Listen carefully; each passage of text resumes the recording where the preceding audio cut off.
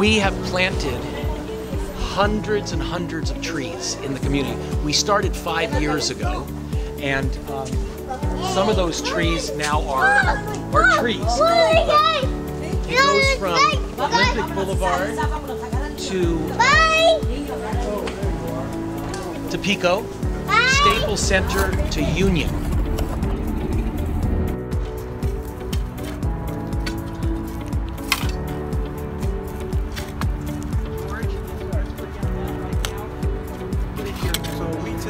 About this place to make it look nice and for everybody can come, make it feel good. Also the neighbors can feel proud of their neighborhood. These trees here were planted a year ago. 79 of these. This was all cut out in the neighborhood. This is a year old.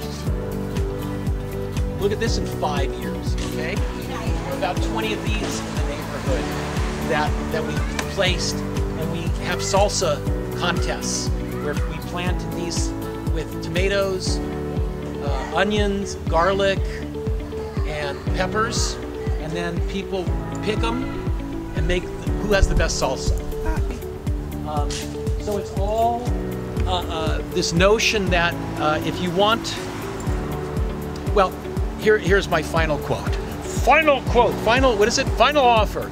The guy's name was Abner Kovner. He was a Polish poet who immigrated to Palestine, becomes Israel. He says, you gotta remember three things.